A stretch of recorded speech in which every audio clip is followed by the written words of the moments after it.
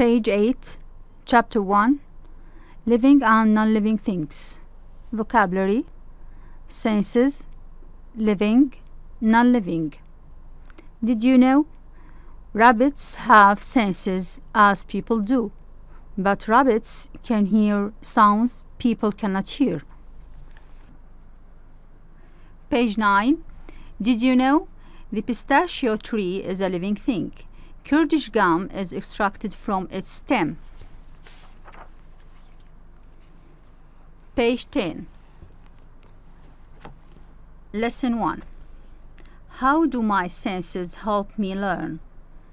Investigate. Using your senses, you will need pieces of fruit, plastic gloves, close your eyes, touch and smell. Take turns with your partner. Page 11. Learn about your 5 senses. You have 5 senses that help you learn about things. What part of your body do you use for each sense? Touch, hearing, sight, smell, taste. Page 12. Sight. Your sense of sight helps you learn about the shape and the color of things. Touch. Your sense of touch helps you learn about smooth and rough things. Hearing. Your sense of hearing helps you learn about sounds.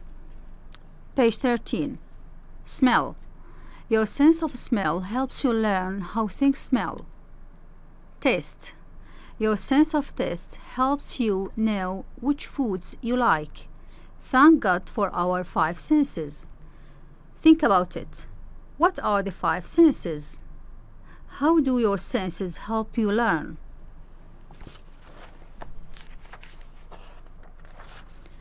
Page 14. Lesson 2. What are living and non-living things? Investigate. Living and non-living. You will need different things. Observe, compare, classify, talk about. Page 15. Learn about living and non-living things. Plants and animals are living things. Pebbles and water are non-living things.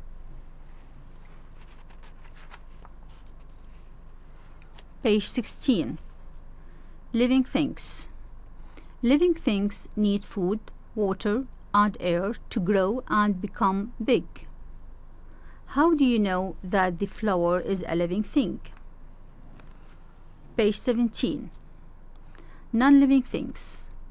Non-living things do not need food, water, and air. They do not grow. How can you tell that a chair and a rock are non-living things? What is a living thing?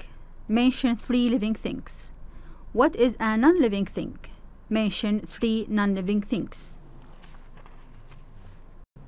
Tell what you know. Which senses would you use to learn more about each thing? Vocabulary. Full with a green color, under living things. Full with a red color, under non-living things.